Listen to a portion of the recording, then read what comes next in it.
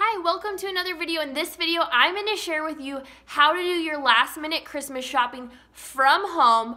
No shipping, no going out to stores, just get it done right here, right now. Let's get into it. My first idea for you to do online is to buy someone a subscription. So these subscriptions can look a lot of different ways. They can be like media, so like magazines. There are magazines on every topic known to man. So it's not just cooking and decorating. There are magazines on hunting and antique tractors and whatever you put your mind to. If you look it up, there's a magazine on it.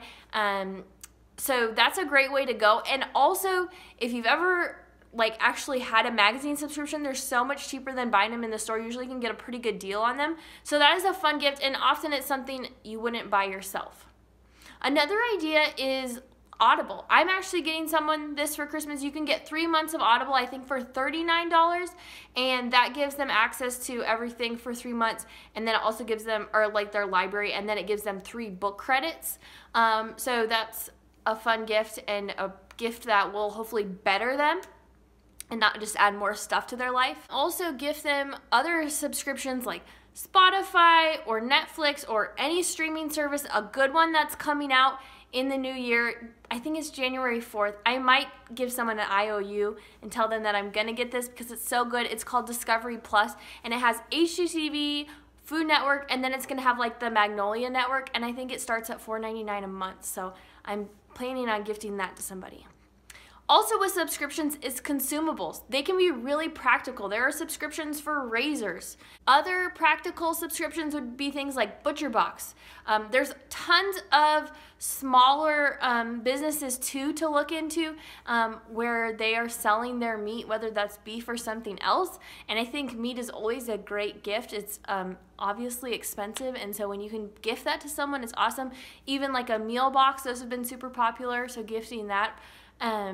And then even impractical subscriptions like FabFitFun, things like that, that again, people probably wouldn't buy for themselves, but is a fun gift to give. The second idea I have is reservations. Now, I know this is a little sketchy with COVID, but just get it so you can do free cancellation, whatever you choose, whether that's booking someone a couple rooms in a hotel, maybe just, you know, a couple hours away, whether that's a flight, maybe it's an Airbnb, whatever it might be, and then just printing off the reservations and giving them. I think like with all of these ideas, you can just email them to people if you're not going to see them, but if you're going to see them, it's fun just to print something off to give them, whether that's like the activation code or whatever.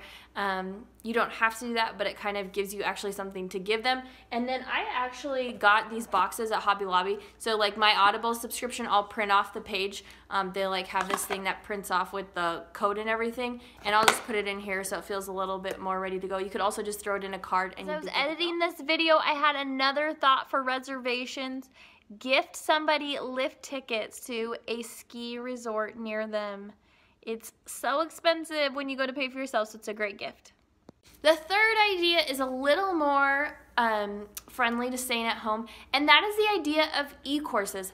There are so many e-courses. If you want to learn something, there is a course to teach you, and there's a lot of fun ones. If you're looking for something for a spouse or a significant other, there's this one called Show Her Off. Facebook keeps advertising it to me. I don't need it, but you might need it. It's a course on like learning different dance moves at home, and so it'd be fun to gift your spouse and do that with them at home. Another fun e-course, and maybe everyone wouldn't be into this, but I follow a gal named, or she goes by the handle Minimalist Mom on YouTube, and she's offering a course with 2 other YouTubers all on decluttering and minimalism, and I think that's a great gift idea.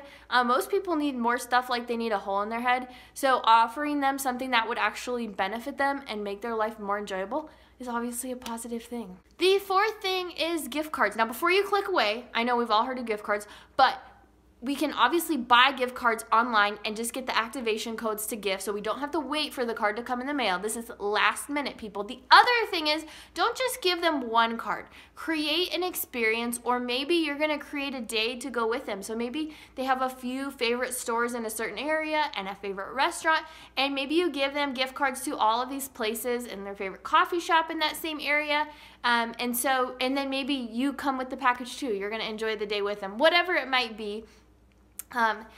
I think this is a great way to give gift cards, and obviously they can be given a lot of different ways, but just to kind of create an experience out of it.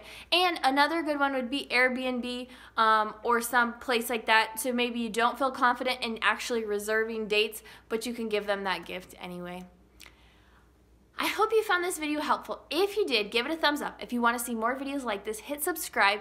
And I'd love to hear in the comments any other last minute at-home ideas you have. I love this concept to think like it's the night before or an hour before you need to exchange gifts, and you can just go online and just, start going through that. And these gifts are still super meaningful. In fact, maybe more meaningful. And I hope you give this a try, and I will see you later. Bye.